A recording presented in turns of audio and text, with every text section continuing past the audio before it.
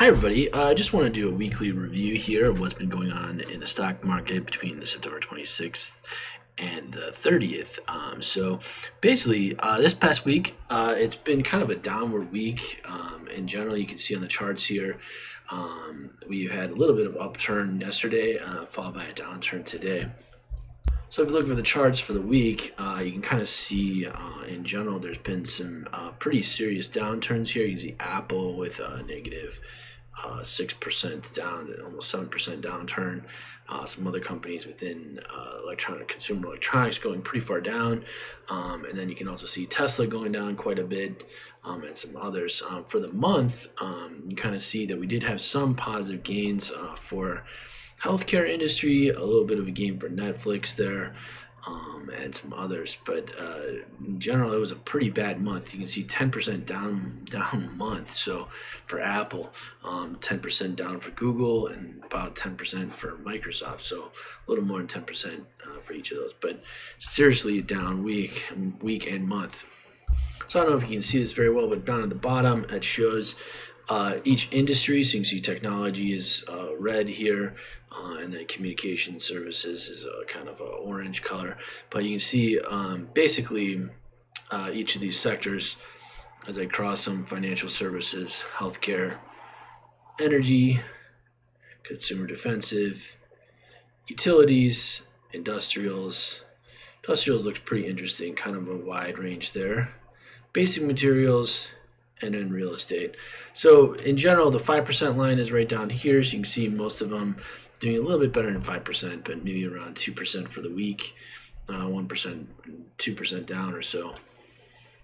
Now here's another chart that I really like. This shows 1 week performance for each of the companies with price to sales ratio on the x-axis. So and the size of the bubble is basically the market cap. So the bigger the company, you can see the bigger the bubble here. So here is Microsoft, one of the bigger ones. You see kind of a leader out here, but price to sales, as the price to sales ratio gets further out, it's actually not good on the right. So you want to kind of be closer to the inside here. ExxonMobil, you can see some others in bigger corporations in here. So but basically that's one way to look at it. So you can see that the average volume was really on Tesla's side here. For average volume, you can see quite a lot of volume there. And then next is Apple, and then you can see Amazon and Microsoft Corporation. So a lot of these companies trading quite a number of stocks, and actually going down quite far. So you can see this is down to 6% or more with Tesla and Apple for the week here. So that's quite disturbing for a downward trend. There was a number of major economic releases this week. On Tuesday, there was quite a number of them. And then there's also the Fed speaking this past week. And on the 28th, there was a number of other ones, 29th, and then we have 30th. We have quite a number of ones on Friday, including the PCE price index. So the price index is a pretty important one to be watching out for. That'll be at 8:30 in the morning. So that'll be before the stock market opens, fortunately, so at least we'll be able to see what the results are before. So now this wasn't really this week, but it's an ongoing crisis, the war in Ukraine. Of course, Vladimir Putin did partial mobilization of the Russian forces on the 21st, but it's important to realize that that war is still going on. And then there's a couple other news reports, some annexation of various parts of Ukraine as well. So on the buy side, you see a number of companies here. This is kind of a filter I use just to kind of see what's going on. Looks like energy's doing still pretty good. Shell, Total Energies, so on. Some mining companies, building materials as well, being pretty good. And then on the sell side, you see Workday, CrowdStrike, Block, and some others. But it's looking pretty tough actually on either side. So let's get into the actual technical side of the presentation. You can see here, these are the last 4 days here, Friday being the next day here. But basically into last week, so last week was perhaps maybe far worse than this week. But we can see this coming into this week, we had a little bit of an uptrend, maybe you could say, and then Monday, this is Monday here, right, and this was Tuesday. excuse me. So this is Thursday, Wednesday, Tuesday, Monday. Yeah. So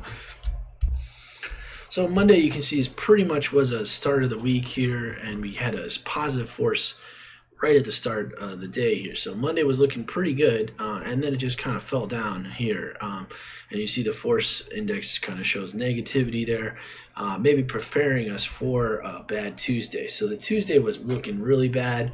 You can see that was the main downward spike for the week, except for today, Thursday. So we kind of had this pretty good Wednesday, right, overall. So Wednesday was looking almost all solid positive yesterday, so that's a pretty good sign. And that maybe came somewhat from Monday, a little bit from Tuesday. You can see there's two little spikes in here. Now the volume side of things, a little bit more complicated to take a look at. We can take a look at those as well. So interestingly, for the positive volume that we saw was pretty much on Monday. That was the most highest volume you can see right in here in this chart, and then on the volume indicator it shows the highest volume. We did see some pretty negative volume today. It was actually the worst of the week on Thursday. You can see on Tuesday that was also pretty bad, but actually today was even worse. So that's not such a good sign. So the good news is that when you compare Thursday versus Wednesday, Tuesday, you can see Tuesday had a little bit more positive. There's some positive here, but actually there's even more positive volume on the day. This is a pretty solid negative day, right? Most people would consider that pretty negative day overall, relative to what we saw today on Thursday. So what will we see on Friday is the question, right? So basically we did see some accelerating negativity on the, not necessarily accelerating, but increasing negativity on the positive volume side. Let's look at some other charts to better understand what's happening on Friday. So I'm switching over to the SPY temporarily just to see the S&P 500 chart. We were looking at the futures for the MES before.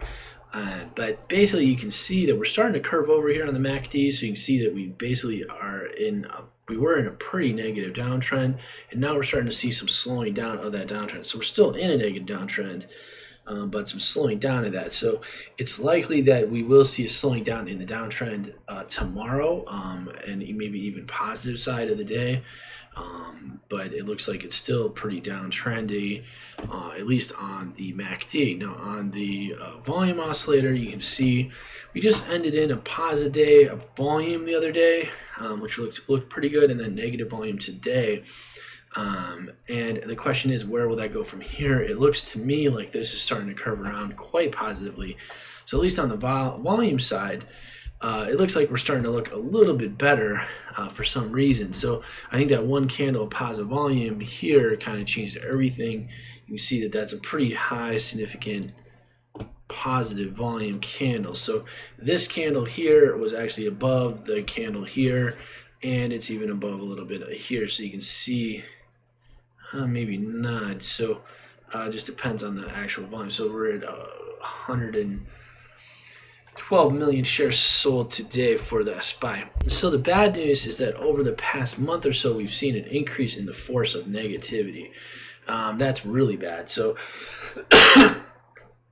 you see when you take the price times the volume, you can kind of see that this has all been kind of increasing here on the negative side. We did have that positive kind of week here, but it just in general after that it really just spiked downward and continued on, and even nowadays it's looking pretty bad as well. So, and you can also see the money has been flowing out of the market, so you can see the money flow here. This is dropping here, went back into the market and dropping. So basically it's looking like it's maybe at the lowest it could be, but we're not so certain on that yet. It could be a little bit down for the next couple of days, but it's certainly getting pretty low on the money flow index. So we should expect some kind of turnaround potentially. Now the RSI does show that we are oversold, so you can see here that potentially we've been oversold for a little bit. We kind of came back up, but so it could potentially be a turnaround anytime quite soon here would be expected.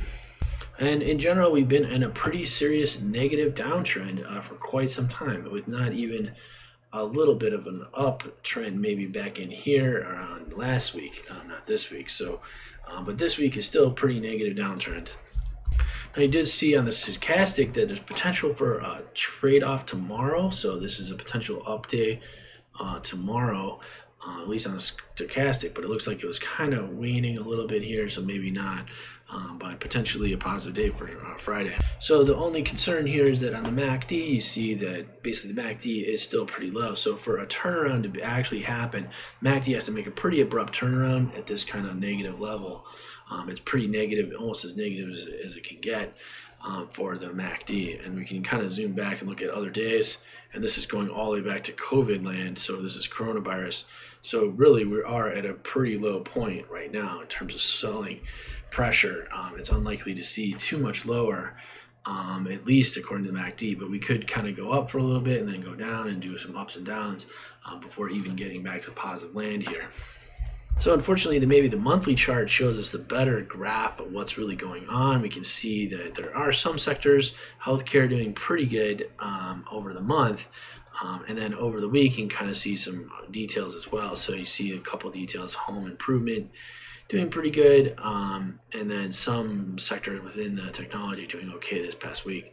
But overall, a pretty red chart, and likely to see maybe some uptrend just because we're so far negative right now. But yeah, so when we compare ourselves, basically to the 2008 recession, you can see that we are quite far down even now, and we can compare ourselves to that downward trend. So we kind of had a big downtrend and then an uptrend and then a downtrend. We're kind of in the middle of a downtrend right now, looking at possibly the lowest that we can get, but then maybe another uptrend and then followed even by a further downtrend. So we don't really know yet what's happening, but on the MACD levels, we do see that we are quite low on these charts. And so here you can kind of see the confirmation that we are lower than we were back in the 2008 recession. So that's quite low right now, and we're even back in the COVID land territory. So we kind of went back up here a little bit because of this upward trend. So technically we're kind of doing a little bit better than we were doing in 2008, but this was quite a scary little chunk downward trend. It looks like in the general we're going to be worse off with this little recession than we were in 2008. And I can add 2001 here as well, and you can see there was kind of number bumps in 2001, and it looks like if we see something like that, that went on for quite some time. 2008 kind of like recovered once it had a pretty big pocket here, but then it kind of recovered. So it looks like we might see something more closer to what we're seeing in 2001 with maybe some bumps, and if those bumps go on, that could be into 2024 even, so pretty scary. One super interesting thing is that the volatility has basically been increasing a lot, right? We are way above volatility levels that we saw back in 2009. And even when we were doing okay back in here, we were still above 2009 volatility levels. So the kind of ups and downs we've seen have been ginormous. Even on a regular sunny day, we're seeing, volatility that's way above 2001 certainly, and volatility that's basically around 2009 levels. So if I were to measure that, that's about 20 points a week. So it's about that range on the chart. If you see right there, I did that. That's about 20 points, which is about 5.5% per week. So we're seeing 5.5% changes. We should keep expecting that at least until the next year. So this looks like it's really not going to come down. It could maybe be 2.2% a week, but certainly a lot of big moves happening in the market. So going back this week, here we are, Thursday, Wednesday, Tuesday, and Monday. So Monday we did see sort of a positive change heading into the open here, and then negative, and then we got back to positive change, negative. So this looks like it's in general been getting better over the week until basically today. So basically Thursday really changed the whole picture of everything. This you could say is a divergence because basically the MACD looks to be going up, and this price looks to be going down. So this is a divergence signaling a possible turnaround. But with this new potential low, which it really wasn't a new low, you see that it would have to be here to be considered not to be a divergence. So if we go back to here, into the week prior, we still are on a divergence trend. So you should be looking for some positive upward trend, perhaps on Friday. We're just pretty low as it is, and we do see the divergence here on the chart. Anyway, I hope you've really liked this review of what's been going on, technical analysis, and then just overall looking at the market. Let me know if you got any questions. I'd be glad to discuss privately with you about what's going on in the week, per day or per week or per month or whatever. So give me a text. Please like and subscribe, and I'd really be thankful. Thank you so much. See you later. Ciao.